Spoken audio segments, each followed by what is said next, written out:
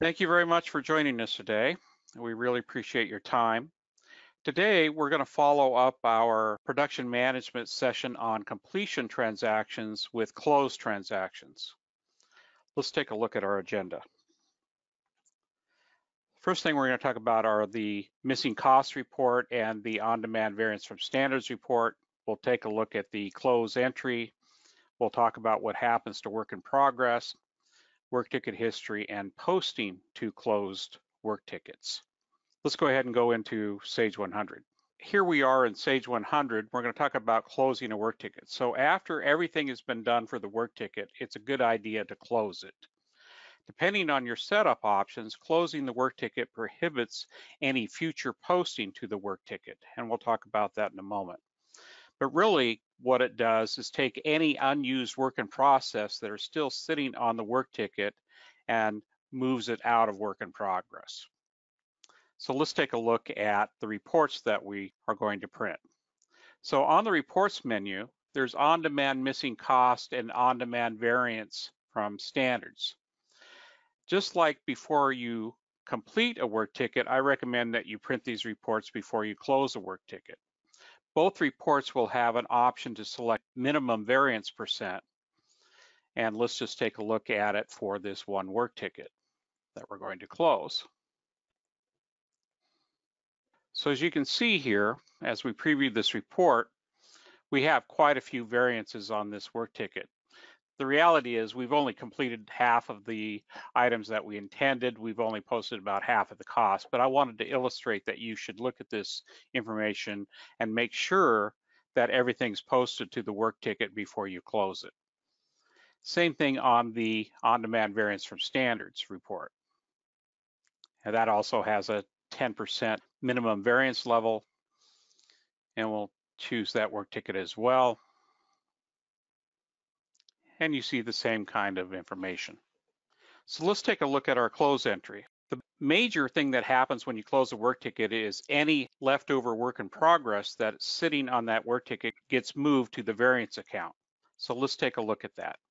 So let's go ahead and go into work ticket transaction entry. And I'm going to create a batch and accept that. Create a transaction. Now I'm going to go ahead and show you the completion entry for just a moment. Notice that when you're doing a completion entry, you can also close the work ticket at the same time that you're doing the completion. Let's go ahead and cancel that. Now we'll create our close transaction. And we'll select our work ticket that we're going to close.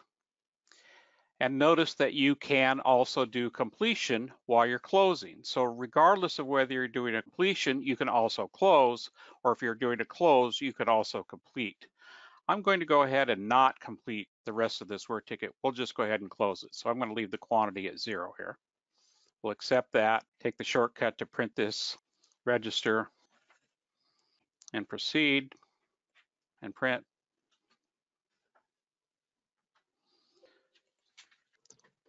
So you can see here that we have 0 complete, but we have $31,000 in work in progress. Let's go ahead and update that. We won't print these reports here, and we'll go ahead and print the daily transaction register. And the reason I don't print the reports there, this is after it's been closed. I'd rather look at this information and be aware of those variances prior to the work ticket being closed. And we'll print the daily transaction register. And as you can see, it's crediting my work in progress and it's debiting my manufacturing adjustment account. This account is defined in work ticket class maintenance. So you specify this general ledger account over there. I'll go ahead and update that. Next, we're going to talk about work ticket history. So once the work ticket has been closed, it moves into a status of closed and it moves to history. Let's go ahead and take a look at that. Let's take a look at work ticket entry first. And you can see here that work ticket is no longer on our list. It is, however, in inquiries. If we go to work ticket inquiry, and we'll do a look up here, you will see that it is on the list here and the status is closed. There's also a separate report for work tickets and history. It's called the History Work Ticket Report. So you can get back and see the information about the work ticket, all the operations and costs and all those kinds of things once the work ticket has been moved to history. And there it is.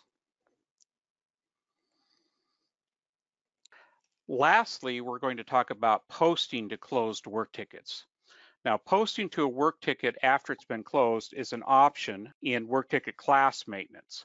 So you can either allow work tickets that have been closed to have postings made against them, or you can designate that they won't, whatever you prefer. Understand that the work ticket is done after it's been closed. So anything that you post to it, if you allow it afterwards, is not going to go to work in process.